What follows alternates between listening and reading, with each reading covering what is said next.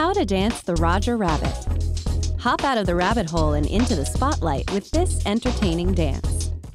You will need an open space, music, coordination, and rhythm. Step 1. Raise your right knee up toward the ceiling as you lean your shoulders forward. Step 2.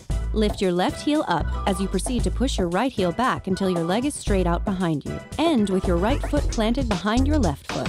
Step 3. Repeat the steps, alternating left and right.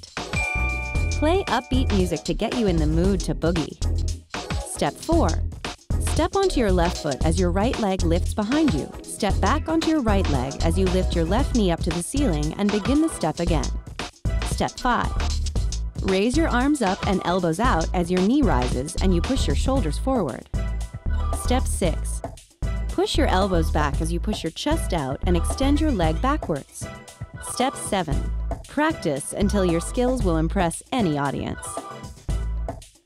Did you know? In 1988, Richard Williams was awarded a Special Achievement Oscar for animation direction on the film Who Framed Roger Rabbit?